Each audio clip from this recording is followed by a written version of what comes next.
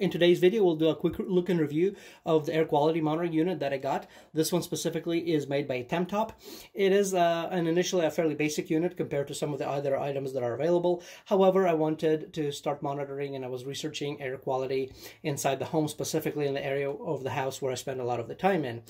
More specifically is that I'm getting an air purifier. So I wanted to start monitoring, well, what is my current air quality and is the air purifier is going to do its job. So I may do a whole separate video about that aspect. We'll see how that goes, but initially that's what I got this for. So with that being said, let's take a look at this unit and see what it does or does not do. Within the unit itself that comes in the box, we also get the manual, and then we also get a micro USB cable right here. So it is powered by USB. We do not get a power adapter. So what that means is that you have to get your own a USB power adapter, or you can use your computer or find some sort of a USB outlet if you have in your house. In my case, I was able to repurpose an older phone adapter that has a USB output, and it seems to work and charge this unit. In addition to running this unit on USB power, you can actually use it wirelessly, meaning that once it charges, it can work 16 hours without being plugged in. Roughly up to 16 hours is what the manual claims. The unit does have a 3000 milliamp hour battery with the voltage rated on that one is at 3.7 volts. So it is, as I mentioned, a fairly basic unit. They're ranging in price. For the basic unit, we're basically getting two core measurements, the PM2.5 and then PM-10. PM refers to the particulate matter, so the PM2.5 measures particulates that are less than 2.5 microns, and PM10 is obviously less than 10 microns. The biggest emphasis is on that 2.5 aspect, and the reason for that from the air quality aspect is that at the PM10 level, your body is actually able to get any of those particulates out. So you can sneeze, you can cough. I know people don't like that, but in reality, the reason you sneeze and cough is to get rid of those items. When it comes to the PM2.5 and smaller type of items, particles, they're much harder to remove from the body because they get into your lungs, and then that can actually cause more irritation for, especially for those that are more sensitive. So I will be concentrating on that PM2.5 number more specifically for me. In addition to the PM readings, this unit does show the current temperature. However, it is in Celsius only. There is not a way to convert it to Fahrenheit, or at least within the unit. Of course, you can convert it by doing some math. And it also features the relative humidity. If you're going to be putting this on your desk, you will be able to see those bottom readings successfully. If you're going to mount it to the wall, which you can do, then in that case, you may not be able to see it unless you put it right on eye level, because they're at the very bottom of the screen. And speaking of that, in terms of mounting it, as I said, if you want to hang it, you can hang it right here, or it has a stand, so you can stand it this way. On the side, this is where we are able to plug in the micro USB cord, and this is also the air inlet.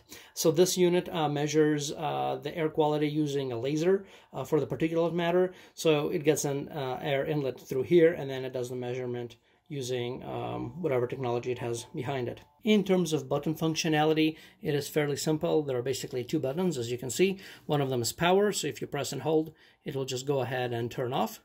And then if you press it once quickly, it'll go ahead and turn on. The time to power on is going to be fairly quick. As you can see, it has a loading bar, and as soon as it loads, it will actually start showing the readings. The second unit here, or the second button here, is to put it whether in a running mode or a hold mode. I'm not sure what the specific reason for hold mode, but I guess maybe if you're trying to take a picture of it, or if you just want to document it, so you can actually press, you'll see the display will show at the top left-hand section, it goes to hold, and then the unit stops updating. You can record readings if you're trying to log them, and it also stops the fan from working at that time as well when it's on hold. And then you can press it again. It's going to go into a running mode, and when it's running, you will have the fan start up again, and then it continues to update the numbers. We do not get historical numbers here, so this is basically live updates as they're happening, as the air is going through the inlet.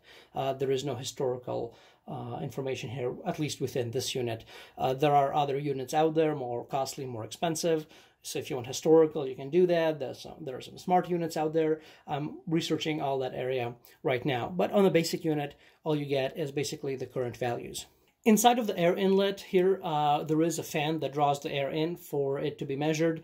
The fan is not super quiet, but it's not loud either, which means that other noises within the room will overpower this. But if you're in a perfectly silent room, you may be able to hear it. It would have been nice if the fan was a little bit quieter for my preferences when you do want a little bit of peace and quiet, because you will hear it in those instances.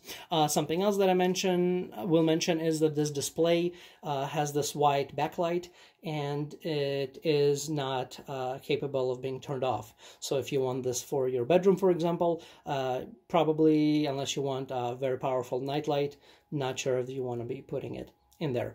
Other than that, and if those are the only two monitoring aspects that you're interested in, this unit will do its job. I started researching furthermore into air quality monitoring, and there are units out there that I'm starting to take a look at as well that have monitoring for formaldehyde, for example, or any volatile organic compounds. So again, keeping in mind that depending what you're researching and what you want to be monitoring for, for those other items, this unit will not cover those items, but other units may.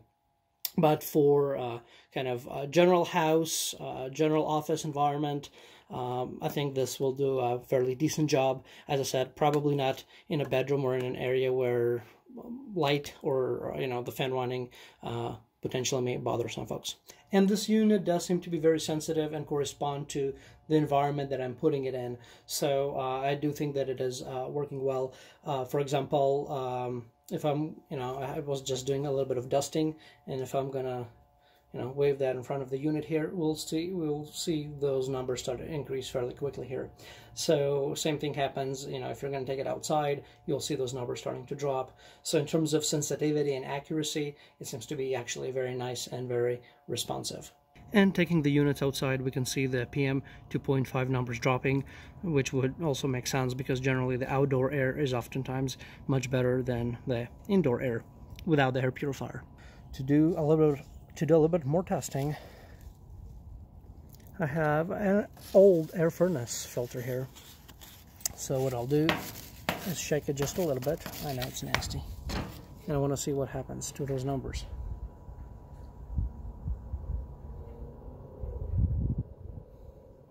Yeah, not good. Not something we want to be breathing. I was able to successfully remove the back cover. It is fairly easy. It is held by those tabs along the perimeter. So in the future, if that is necessary, we can do that. The reason I did it, I wanted to verify if it is in fact a 3000 milliamp battery rated per specifications, and it is. I know the last zero is actually hidden by the zip tie here, but I verified that it is actually in fact 3000 milliamp hour. And the other reason is I wanted to see if we needed to kind of clean some dust, whether we can do that or not, and it looks like we can. There is nothing in the manual that states we should ever open it, but because it was so easy, I wanted to take a look at that. I've also been comparing the PM2.5 readings with another unit that I got recently because I also wanted to start monitoring my formaldehyde readings and volatile organic compounds. So those are those two units that you can see right here. But the actual PM2.5 readings on this unit is right here, and they're generally consistent for the most part. There are some differences periodically here and there. I think this one is more responsive when the number goes up. This one is going to take a little bit of time, but overall it seems to be a very good unit. It is responsive to the environment and updates that information fairly quickly, and it also has the ability to run on battery power, which means you can unplug it, move it around to different locations throughout the house, and you have roughly 16 hours of battery power with it. Anyway, I hope you found this video helpful and beneficial. Thanks for watching. Take care.